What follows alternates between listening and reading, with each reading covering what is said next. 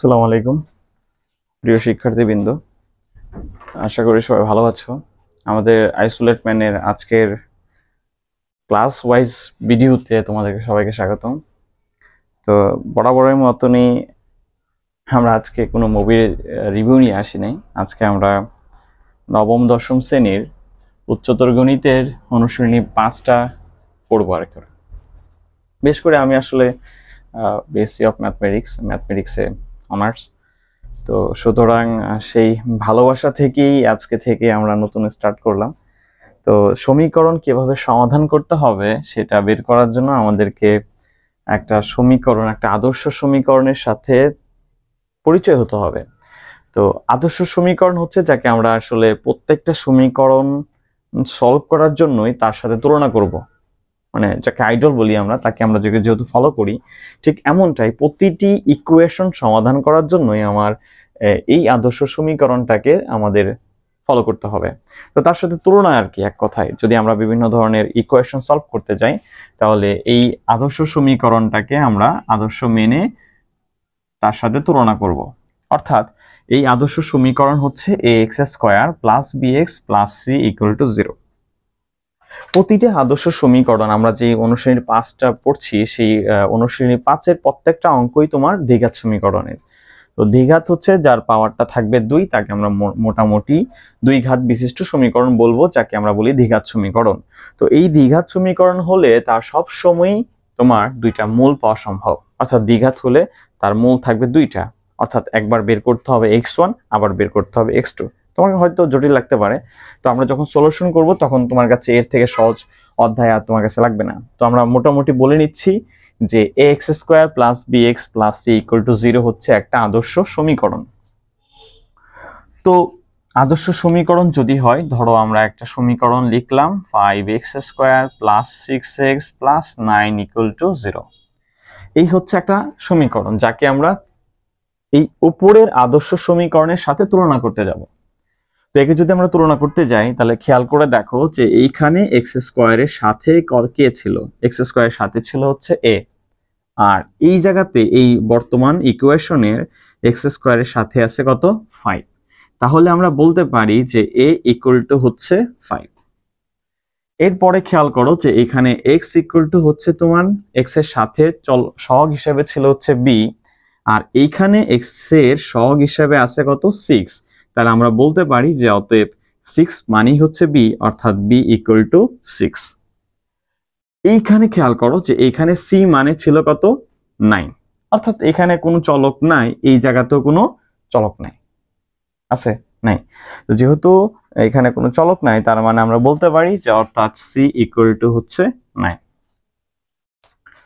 তো এভাবেই আমরা প্রতিটা অঙ্কের মধ্যে এসে এই আদর্শ সমীকরণের সাথে তাকে তুলনা করব।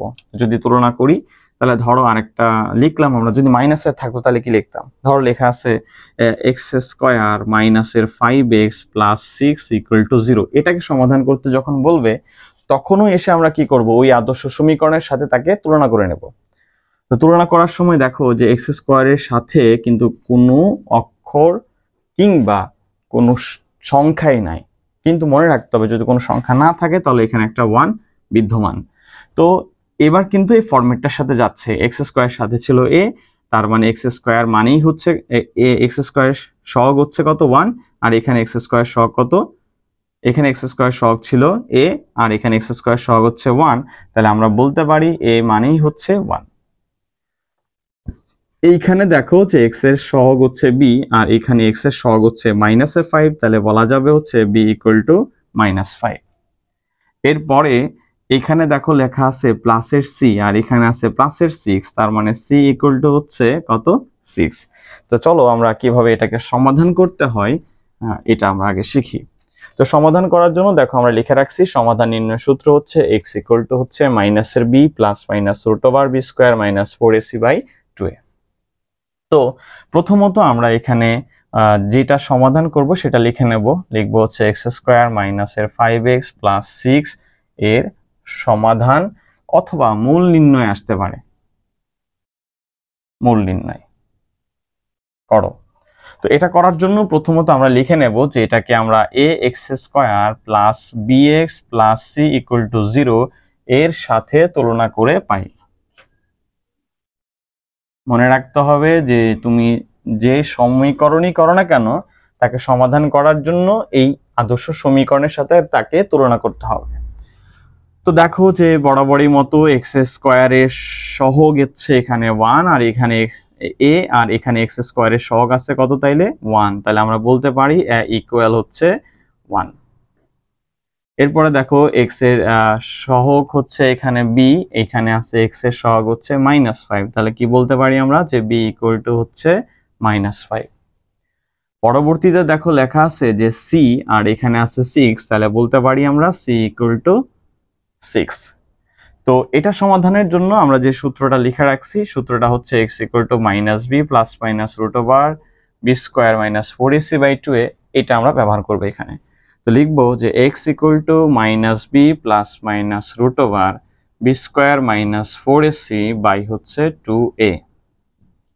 দেখো যে b ছিল হচ্ছে -5, কিন্তু সূত্রের একটা মাইনাস ছিল, আমরা আগে দিয়ে রাখলাম। b এর জায়গায় বসাবো হচ্ছে -5, এখানে প্লাস মাইনাস থাকবে, রুট ওভার থাকবে, b স্কয়ার, b বলতে আমরা এখানে বুঝছি -5, তাহলে এটা হবে মাইনাসের 5 এটার উপর স্কয়ার। পরবর্তীতে দেখো এখানে মাইনাসের মাইনাস ছিল 4 এর 4, a বলতে আমরা বুঝি কত 1 আর c বলতে বুঝি কত 6।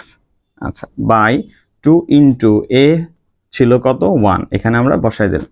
অর্থাৎ প্রথমত তোমার কাজ হচ্ছে মানগুলা কি করা, বসায় দেওয়া, যার সাথে তুলনা করে যে মানগুলা তুমি পেয়েছিলে, অর্থাৎ a পাইছিলা, b পাইছিলা, c পাইছিলা, এই সবগুলা মান এখানে তুমি কি করবা, অ্যাডজাস্ট করবা। তো পরবর্তীতে আমাদের নরমাল সমাধান যেভাবে করতাম সেভাবে করব। মাইনাসে মাইনাসে গুণ করলে হয় প্লাসের 5, প্লাস মাইনাস রুট ওভার থাকবে, মাইনাসের উপর জোর পাওয়ার থাকলে হয়ে যায় প্লাস, তাহলে এটা হবে কত, মাইনাসটা হয়ে গেল প্লাস, 5 এর স্কয়ার হচ্ছে 25, মাইনাস 4 একে 4, 4 6 হচ্ছে 24, বাই থাকলো তোমার 2 একে 2। তো প্লাসটা দিতে হয় না সামনে, তো 5 প্লাস মাইনাস 25 থেকে 24 বিয়োগ করলে হয় রুট ওভার 1 বাই হচ্ছে 2। তাহলে দেখো এখানে থাকতেছে 5 প্লাস মাইনাস রুট 1 বলতে 1 বাই হচ্ছে 2। দেখো রুট 1 বলতে আমরা লিখলাম 1 বাই 2। এই যে এইখানে আমরা দুইটা মান পাচ্ছি, আমরা আগেও প্রথমে স্টার্টিং এ বলছিলাম যে কি পাওয়া যাবে, যে x এর দুইটা মান পাওয়া যাবে, একটা হচ্ছে হয় প্লাসের মান, নয় আরেকটা কিসের মান, মাইনাসের মান। তো প্রথমত আমরা বলে নিচ্ছি যে প্রথম x1 হচ্ছে 5, এখানে জাস্ট প্লাসের মানটা নিব, 5 প্লাস 1 বাই হবে 2। তো আমরা এটাকে সমাধান করব। তো 5 প্লাস 1 বলতে আমরা বুঝি 6/2, আনসার হচ্ছে 2 একে 2, 3 2 গুণা 6, তাহলে এটা হচ্ছে x1 এর মান হচ্ছে 3। যেহেতু প্লাসের মানটা আমরা নিয়ে নিছিলাম, পরবর্তীতে আমরা x2 টা নিব, তাহলে x2 কত হবে তাইলে স্যার, x2 হবে মাইনাসের মান, তাহলে 5 মাইনাস 1 বাই হচ্ছে 2, তাহলে কি দাঁড়াইলো x2 ইকুয়াল টু 4/2 ইকুয়াল 2, মানে x2 ইকুয়াল টু 2। তো দুইটা সমাধান পাইছি, আমরা এইভাবে সমাধানটা লিখে নেব, অতএব নির্ণয় সমাধান হচ্ছে একটা 3 আর একটা হচ্ছে 2। তো স্যার আশা করি তোমরা বুঝতে পারছো। যদি কখনো এরকম হয় যে তুমি বুঝতে পারো নাই, তাহলে অবশ্যই আমাদেরকে কমেন্ট সেকশনে জানাবা, অবশ্যই আমরা তার সমাধান ক্লাস করব। পরস্পর ভালোবাসা, সম্প্রীতি, শ্রদ্ধা এবং নম্রতা নিয়ে বেঁচে থাকবা। বরাবরের মতো তোমাকে তোমার প্রতি ভালোবাসা রেখে আমরা ক্লাস শেষ করছি। তো আইসোলেট ম্যানের সাথেই থাকো সবসময়। ধন্যবাদ।